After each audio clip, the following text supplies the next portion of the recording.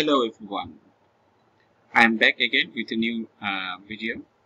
Today I am going to show you how you can view or use CloudTrail to view the API calls or actually monitor the API calls.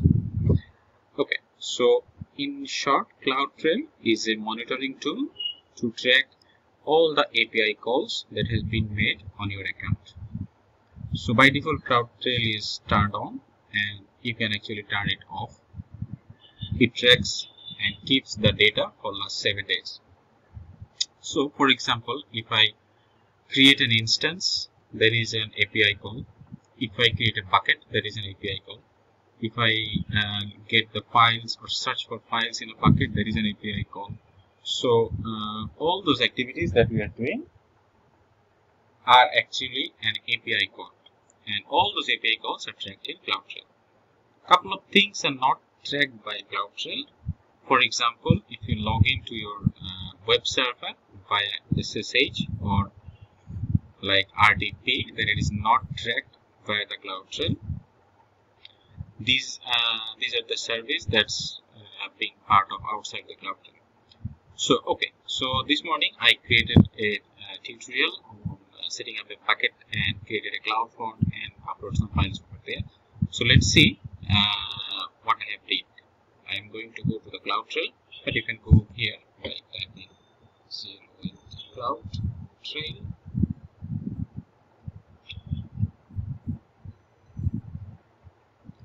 Okay, so I'm here in the CloudTrail section, and this is the new layout. So far, what you can see is by clicking on this menu icon and then go to event history. Okay, this is the default CloudTrail event history, and you can search everything within last 7 days. I will now do some search over there, and let's just do by checking what has been done with S3.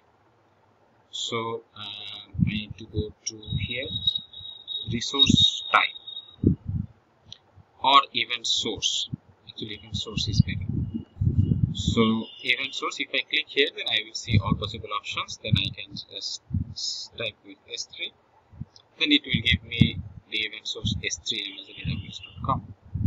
When I click here, then I see there's a lot of things I have done: list bucket, get bucket public, get public encryption. So all of these things I have done with my root account because that was a test login.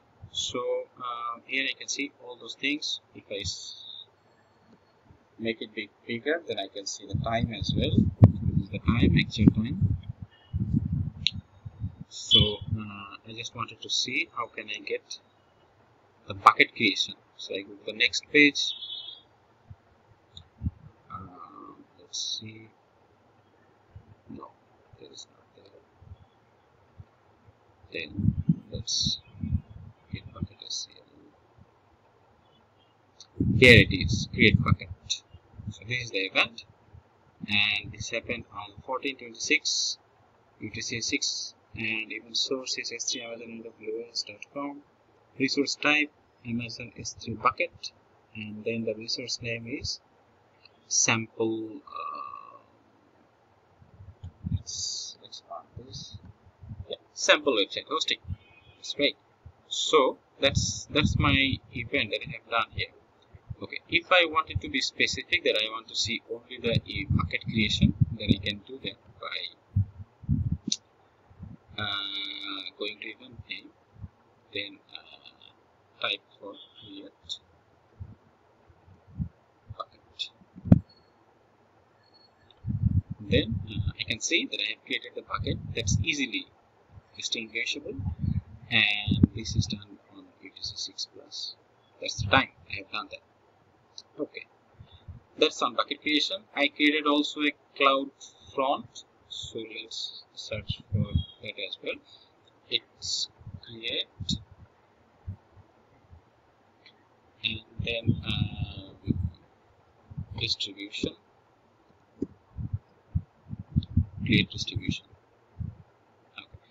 So here it's a create distribution, and it is also today 14/34. That means after just 10 minutes later, I created the cloud. So these are the two examples I have done. I can go further, but I think you got the point that how you can track how you can use CloudTrail to track the API calls. So for example, I wanted to know if there someone has deleted any bucket. I can just go to my event name and then create that delete bucket, and then I see there has been no event because someone has deleted. But if someone has deleted, then I can easily see that this user has deleted the bucket, so I can just easily track that. Similarly, I can see who has terminated the EC2 instances. So let me check.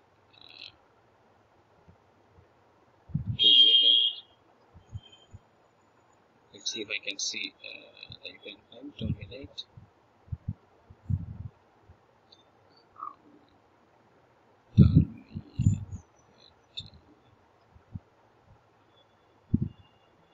EC2 terminate instances. I think this is the event. Yeah, I did that actually. Actually, I created an instance and then I terminated, and here it is. So you see, I found actually myself doing this crime. Okay, so it is like a detective Sherlock Holmes who can find things who has done your account, and then easily you can identify that person or that IAM user. So that's it for today. I hope it helps you to secure your AWS environment, and also you can track and track the changes and also who made the changes, and then you can identify the person. You can also get notified if someone deletes the bucket or someone tries to terminate the instance by SMS. So you can just create an SMS topic and link that to the event that will trigger you an email or SMS in your phone. Okay, so that's it for today. I hope you will like my video, and if you like my videos, please subscribe to my channel. That will be encouraging for me to create new videos. Thank you and have a nice day. Bye.